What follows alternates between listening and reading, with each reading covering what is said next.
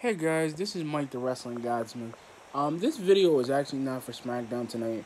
I was gonna watch it, but I'm really not because I'm kind of interested. Like I said, I love SmackDown, but I think I want to. I think I really kind of want to talk about like kind of funny way of saying. I think that it's time for a retrospective video because I feel like this. Like you know what? And I'm gonna say I'm actually gonna change the video name. I think it's gonna be. It's literally about. It's about WWE as a whole because I feel like here's my thing. I know I haven't said anything. I haven't really spoke on it about since the firings and everybody seems to be coming back. And WWE is just, I don't know what's going on. And I feel like they're losing viewers day by day because, I mean, week by week and month by month because of the main roster. Because, and this is the thing, SmackDown is great. It's got Chuck full of a lot of talent. And I'm just like, yo, I really kind of want to see what they're doing with Drew Gulak because that dude shouldn't have came back. That dude should have went to AEW because he's such a good technician, and they keep burying that dude. And it's the same thing with Matt Riddle because I was gonna talk about the Matt Riddle thing, and I'm actually gonna talk about it because you know what, the dude gets so many allegations and stuff, and I'm like, yo, the dude's literally haven't even been in here for a year yet. He hasn't even joined a year, and I'm like, yo, y'all burying it. You're bagging this guy because y'all think he's a druggie, knowing that y'all hired this dude, knowing you know his fantastic ability, you hired him, you did whatever you did, and he's got kids. That's the crazy part because the thing to me is that I'm just the thing that kind of pisses me off a little bit is that they don't know what to do, and this is the thing I get so tired of hearing because it boggles me. It boggles me that AEW gets more wrestlers. It bothers me that NXT does so many wonderful things with their talent, but it also bothers me that the main roster don't do nothing. Because I really think WWE is disconnecting. I really feel like that. I feel like with all the stuff they've been doing lately, with all the crazy matches, with all the gimmick matches, with everything they've been doing, even with SmackDown, and SmackDown felt, and I watched SmackDown last week. I just felt like it was unbearable. I'm like, yo, you literally have a champion, right? You have a champion that's a women's champion that's never gonna defend her belt. You got two women's tag team champions that are never going to defend their belts because they think they're better than everybody. You pretty much have them on a heel turn, which everybody hates them. But her record, I'm like, yo, we're so busy with Sasha and Bailey. But the funny thing, what if Io shows up and changes the game 100%? Because I feel like if she shows up, we're gonna want Io to be champion.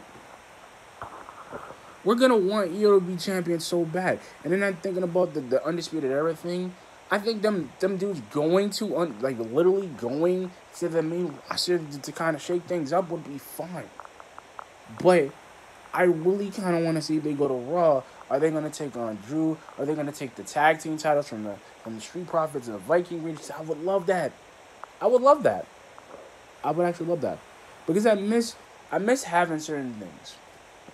And this is the thing too, that it's always, and this is the problem that I consistently deal with the WWE on a daily basis because it's just like the ratings. The ratings, they don't even go to 3.4. They go from 3.4 to 4.0 and to 2.5 because nobody's interested. There hasn't been any new call ups. There really hasn't been. Like, we haven't seen Bianca Belair. Ever since she made her debut, we haven't seen her. Like, bruh, where is she at? And this is what I kind of get mad about because it's like, yo, we literally have to go deal with a lot of people, but in a kind of a retrospect kind of thing, is that we're still dealing with a bunch of people. And it's like, well, we've kind of got we got this massive talent. We kind of got this idea what we're gonna do with them. We kind of got this big idea. We're gonna put up with something with them. We're gonna do something together.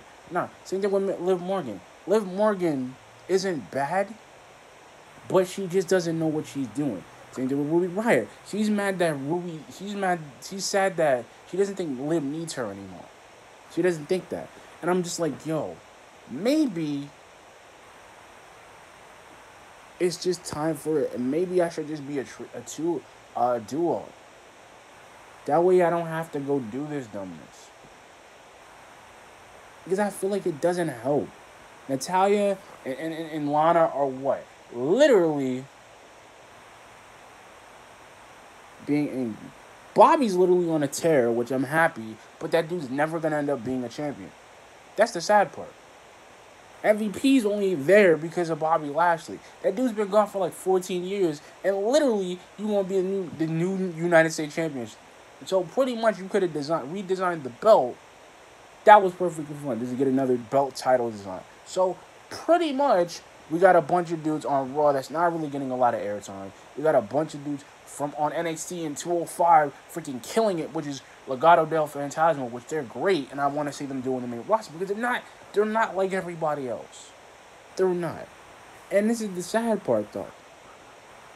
Like, we don't never see the tag titles. We don't. We never see them.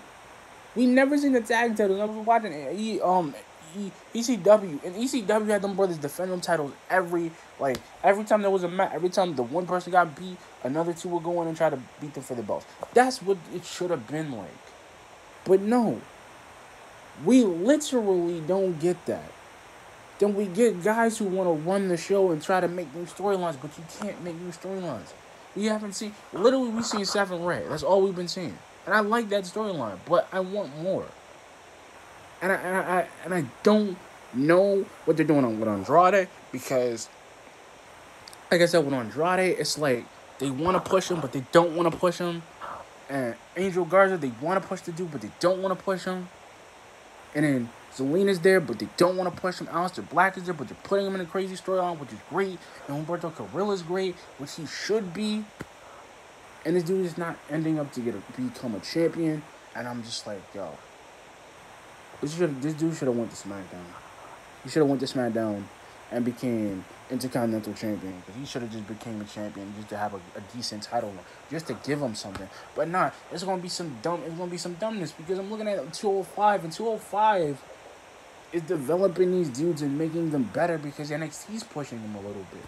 And I like the fact that we're getting something with them. But to a point, we don't get it. We don't get a lot of stuff with them. We don't. Which is kind of sad. Because, and I'm kind of taking bits off of like Steven Larson. I'm just like, what are we doing?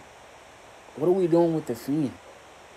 I love The Fiend Embrace stuff because I like it. Because I know that Braun, I mean, the Fiend, like the Braun, he's going back to follow the Buzzards braid. And I love it.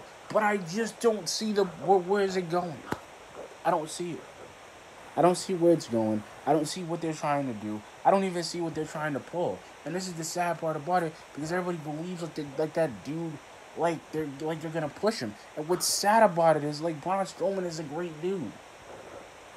Braun Strowman is great, fantastically great. His promo work has gotten a lot better. He's a lot better. And the sad part is, Drew is great. But he's great because, because Dolph wants Dolph wants a shot at the title now. Knowing that Dolph is great, but the dude's never gonna, bro. And this is what I was saying before with the WWE. I hate that they treat us like we're marks. They treat us like we don't know what we see, and we've been seeing it for the last 20, 30 years. And that's the sad part. You got a chairman that's not even running the show, who's literally getting older by the day. You got the legends like Stone Cold, Big Show. You got Stone Cold. You got Big Show. You got Mark Henry, who retired, but that dude seems to come back every time. And then and the sad part is, you got the New Day, but the New Day are doing well on SmackDown, but they're defending the title belts like crazy, but they are never going to become singles competitors, because it's sad. Because how come Big E went to become North America? Literally, he became Intercontinental Championship. He became Intercontinental Champion. That's the sad part. He became Intercontinental Champion, but never had a good run on it, though. But sadly, he went to go to Xavier Woods and work with him, and that's the sad part. And Daniel Bryan even said that we have so much talent, we don't know what to do with him. That's the sad part. And I love NXT because they try to change up the game a little bit, but it doesn't even change. It's sadness. It's literal sadness, because you know why it's literal sadness? It's literal sadness because we don't know what we want to do. It's literal sadness that We've got to figure what we're gonna do. It's little sadness that we have to figure it out. We've got to dream it, and we got to dream big. We got to dream big, or we got to dream smart. And we got to dream smart, then we got to dream big. That's the sad part. And that's the real sad part that I couldn't even fathom, because this is the thing. This is the thing I was saying. Like, look at Enzo Amore. Look at that dude who literally got fired for some darn scandal. Who literally could have been better at a Cruiserweight Championship run if they knew how to book him. And Miz was right. They didn't know what to do with Enzo and Cass because they were a tag team. But Cass wanted to be a heel. Cass wanted to be a big dude, which would have been fine if they knew how to book that dude in NXT. That was the sad part. Look at Simon Gotch. Simon Gotch literally went from being a tag team duo with Aiden English to be the Vaudevillains.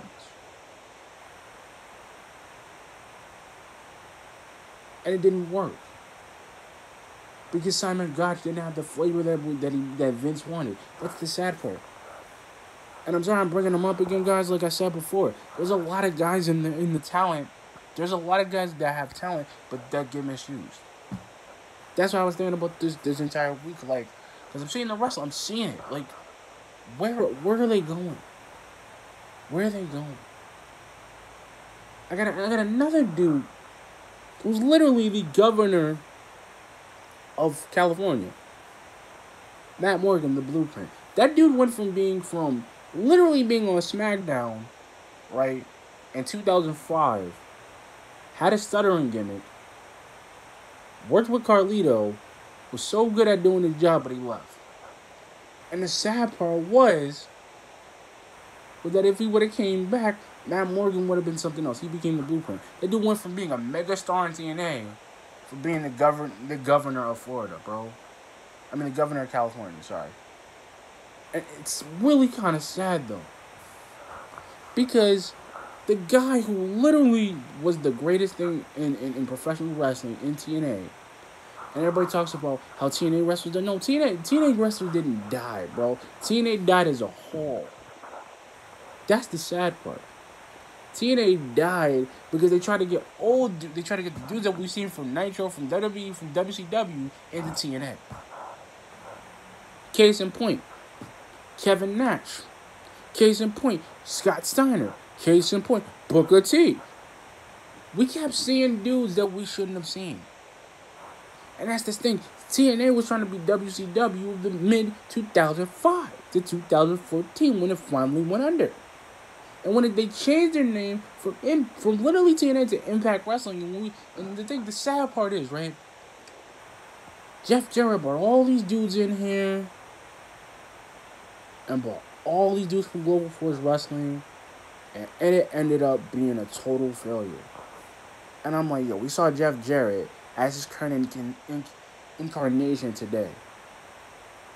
I literally see, this is the thing about TNA, it was great because they were bringing all these factions, and everybody had a faction, everybody was part of a faction. Hulk Hogan had his little faction with Eric, and it was like NWO 2012, 2010, and it was immortal, which would have worked. The Bully Ray thing would have worked if Bubba wasn't really trying to push himself. See, then they try to go with these scandals. Then they try to do the same thing with AJ, and AJ was so good. AJ was good because he went and did his thing. And then he ends up going to dealing with Rick. Ric Flair's not a bad dude. He had a freaking squad. He had a freaking fortune called Fortune, which would have worked in WWE if they put the right dudes together. If they put the right dude together, it could have been Fortune. It could have been Fortune in WWE. Fortune would have been cool. Ric Flair would have got the hype for it. It would have been a massive pop when I thought about it. What if, right? This is the thing. This is why I talk about the WWE and I'm talking about other companies. But this is what I mean, guys. The wrestling business is so crazy because we have so many wrestlers, but then we don't get them, and then we get the greatest guys. Like, look at dudes from that, like the not the Attitude Era, but look at dudes from the Ruthless Aggression era.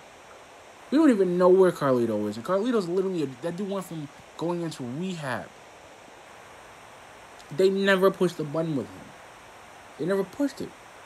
They wanted to change it. They wanted to go into it. Attitude Era was good, but that was the problem. Rock was being too much of a star. What happened? We brought Goldberg in, but we brought Goldberg in at the end of the freaking, the beginning of the beginning of Ruthless Aggression, but to the end of it though.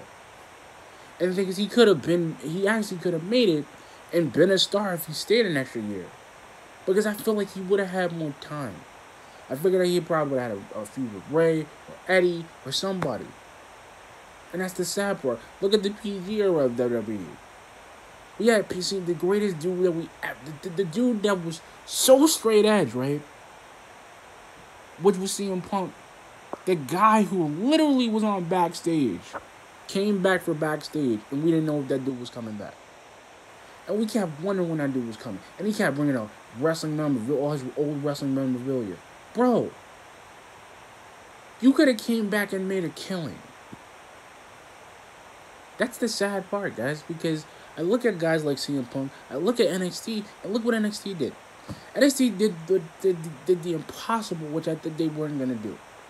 They literally took the two greatest guys in the business, which is Adam Cole and Keith Lee. Keith Lee actually is on the top of the mountain being double champion right now. Double champion. And I'm not even mad that that dude's double champion. I'm literally not. I am excited. I thought it was so close, Adam Cole could have been. And I'm not even mad, bro. This is the thing, man. NXT is not ruining these dudes. These dudes are being built. NXT is a different ballgame than what it was when it was a reality show. When it was physical challenges. It should have been wrestling. It should have been dudes like Target. It should have been dudes who had the speed. That was the sad part. They don't know what to do. AEW knows what to do because they're taking all the wrestlers, taking dudes that got fired and giving them a second chance. Look at Brody Lee. That dude's been on freaking AEW and he's been on the tear. AEW. And you had a guy. You had all the formula, the perfect formula with Rowan and Harper. And you could have did something with the Bludgeon Brothers. You could have did something. No. You could have did something with Daniel Bryan and Eric Rowan. You could have did something. No. Y'all didn't do a thing. Y'all literally did not do a thing with him. Y'all put him in a dumb, goofy angle. Daniel Bryan comes back and he's at another level of the game and he's becoming face again. But the thing is, he's dealing with Miz. He's dealing with a bunch of people. He's dealing with AJ. AJ is great. AJ Styles is great. Most sought after free agent in the wrestling business today. Sought after. And dude could have went to AEW. He could have. He could have been on the Indies and went on AEW and been with Kenny. That's the thing about Kenny. Kenny can do anything. Kenny Omega has his mindset and his mindset about these matches he has. Same thing with the Revolt. The Revolt, which used to be the Revival, literally left the WWE because they were getting snubbed. That's the thing. You can't snub dudes and expect them to keep going. And the Street Profits, which I love, but in reality, don't get the shot they're looking for. I feel like they're just disconnecting. I feel like there's not enough, and this is the thing I was saying with the WWE. I don't hate them. I just don't like what they're doing. I don't like that challenger. I don't like that champions who are champions, people who need a push don't get their push, or getting lackluster pushes. They're booked wrong. Liv Morgan is booked totally wrong. Bob Lashley was booked totally wrong. And that's the sad part. Ricochet, I'm glad that dude is back, but I should see more of him. He shouldn't have been booked wrong. That's the sad part. I'm a little kind of pissed off about it because the thing is, I really want to have a perfect idea with that dude or a perfect idea of what they're going to do with him, but they don't.